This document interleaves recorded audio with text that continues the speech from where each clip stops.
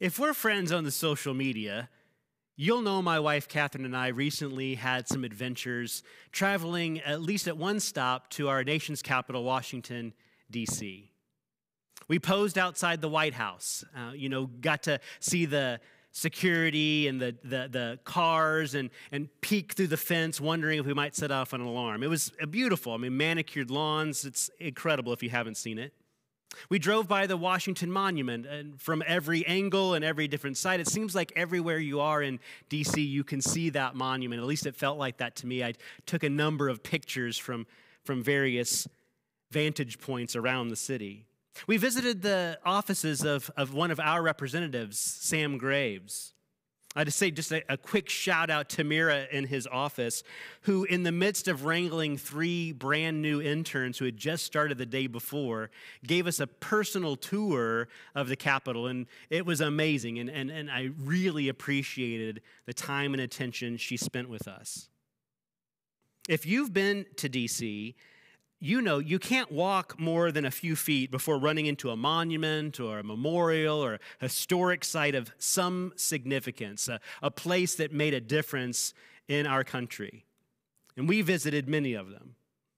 As a guy whose favorite part of U.S. history is that span of years leading up to and including the founding of our nation, I ate it up. I love being there and seeing those sites, imagining those people being there and doing the hard work of beginning to create our nation. Now, clearly, a lot of this happened in other parts, Philadelphia, New York, Boston, right? But D.C. is, at least in my mind, the place where we've memorialized much of that early work. A bit outside of the city, just as an example, we had an opportunity to visit George Washington's estate at Mount Vernon. Again, fascinating. We toured the home and walked the gardens and the orchards, watched a working blacksmith that they have there on site fashioning a nail. We also saw the unadorned graves of over 300 enslaved men, women, and children who are buried in the woods along one side of the property.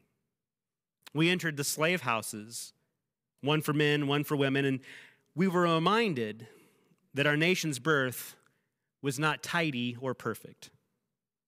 Then and now, there is much we can agree that is truly wonderful about this great United States of America. I believe we can also agree there was and is much that is incredibly troublesome. That might be a way we understand empires generally.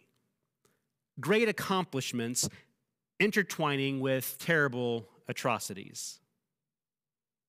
With that trip still so fresh in my mind, and as we approach July 4th, I am thinking about how we celebrate our Independence Day. And this year, I'm hopeful that we'll ask, what does freedom mean to us? And what might we do with it? For many years, I thought of freedom as being free from others.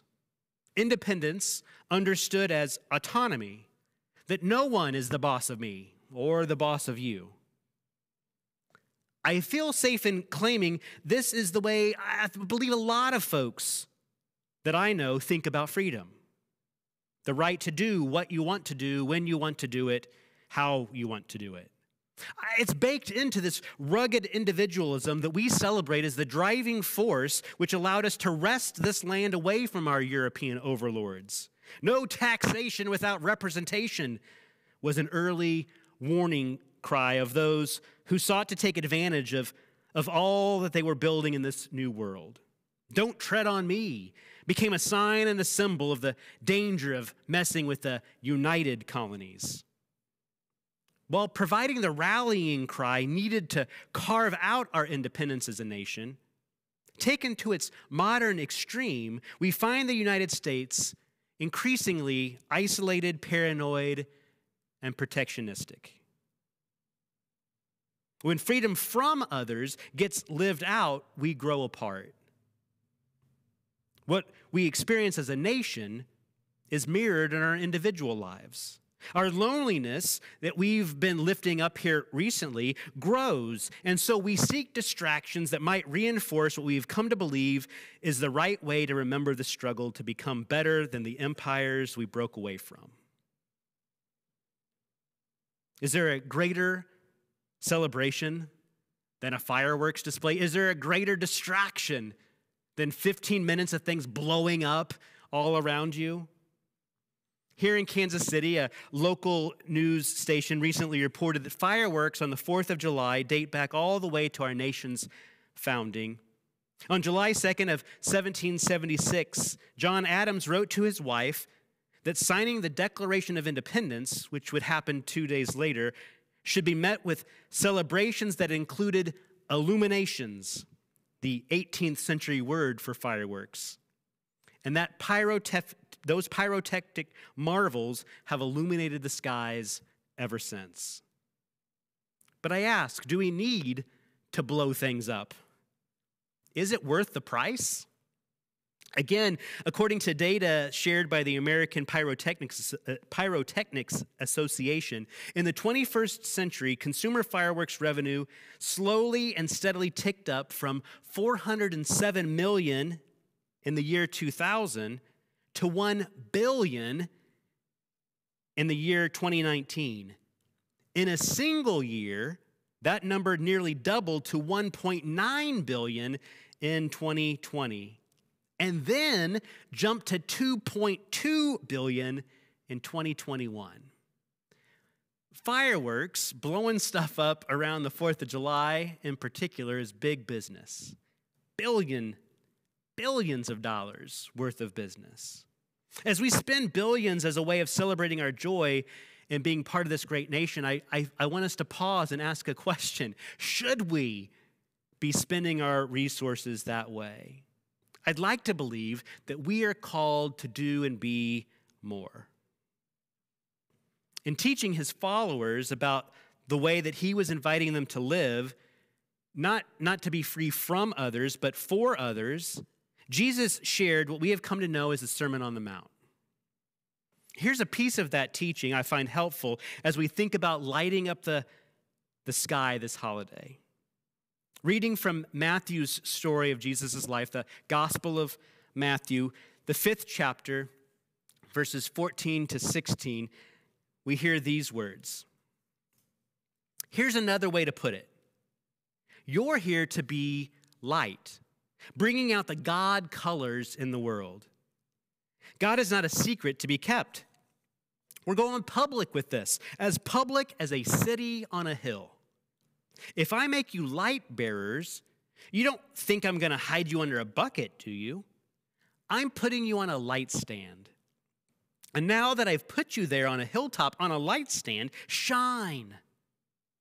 Keep open house. Be generous with your lives. By opening up to others, you'll prompt people to open up with God, this generous Father in heaven. Friends, this is the word of God for the people of God, and we say, thanks be to God. So this holiday, this 4th of July, as we celebrate all that is great about our nation, let's shine.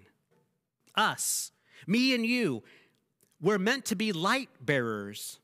We don't have to settle for literally lighting paper on fire for a few moments of celebration. We can let our lives burn with the power of the Spirit as we love our enemies, as we love our neighbors, because freedom in Christ is a freedom that unites us. By being open with others, Jesus says, by demonstrating this new way of living, this way of being open with and for others, we will shine and draw others to God by our living. If we read Jesus' words and remember his life, in other words, we find it's not freedom from others that he affirmed, rather it's freedom for others. The Beatitudes, these blessings, a list of blessings that precede our reading, are all about reframing how we think about blessing. So perhaps when we sing God Bless America, we might recognize God has blessed America. The question is, what will we do with the blessing? How do we understand blessing? If I'm reading Jesus correctly here, to shine is an expression of our belief that we are blessed to bless others. We have been loved so we can love others. We aren't meant to keep that life, that blessing, that love hidden or just to ourselves. Jesus says he's going to make us like a city on a hill. He's going to put us on a lampstand so we might shine for all to see. The truth is, however, that in our modern way of thinking about these things, I recognize I can be rewarded for waving my flag around and singing patriotic songs as we gather for worship. I'll be patted on the back for talking about how exceptional we are as a nation, how set apart and special. If I could arrange a flyover of your house right now, someone would be telling their friends that they're part of the best church ever, right?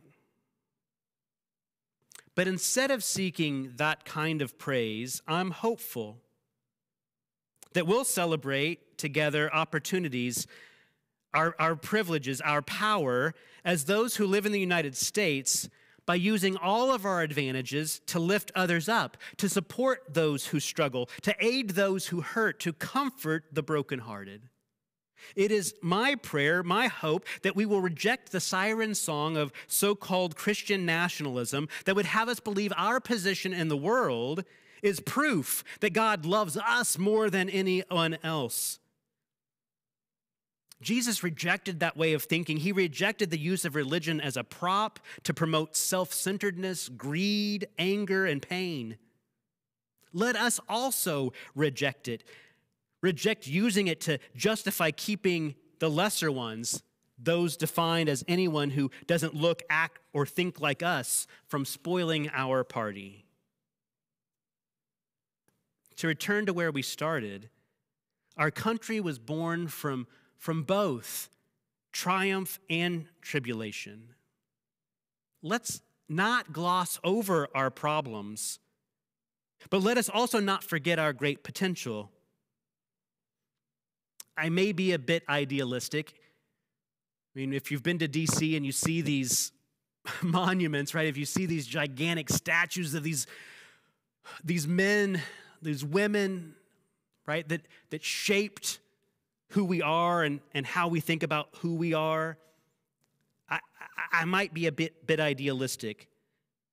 And while those four founders didn't get it all figured out, I believe they saw the potential that I imagine in this country, that we could be a great city on a hill, a beacon to the world. As they did their work, they were not looking to build higher walls, but longer tables. A place where all are created equal, where all have rights and responsibilities. A nation held together by a desire to be united in the pursuit of life, liberty, and justice. It seems to me that vision has grown dim in recent years. What we need are folks just like you, just like me, to add our light to the cause. The world may be impressed by illuminations bursting across the night sky, but the world is changed by men and women and children bearing the light of Christ and sharing it with others. So friends, this holiday season, blow up things if you must. But if you do so, I pray you will also be those who shine, who share the love of Christ with the world. Let us pray. God, I admit that so much of my life has been the experience of distancing myself from my neighbor, of holding others at arm's length, of being free from them so I could pursue whatever it is I thought I wanted to do. But God, I'm hearing in these words of Jesus that we've shared again here today that we're being invited to a different kind of life. Not one where we exercise freedom from other people, but that we use our freedom and understand it to be a blessing that helps us bless others. God, I don't want to be distracted from that work. I don't want to settle for fireworks and sparklers. God, what I want is a double portion of your Spirit that encourages me and supports me and challenges me to live out your love. And God, I don't want this just for me. I pray you raise up men and women and children who commit themselves to this cause. I believe it's the cause that founded this nation. I believe it's what's been the heartbeat of what drove us to want to experience a new way, a new life in this new country. And so, God, don't let us forget what it means to be united, what it means to be with and for others. Don't let us forget, God. What we celebrate this season is the ideal of all of us living in love. Help us make it so. It's in the name of Jesus and by the power of his Spirit that I pray. Amen.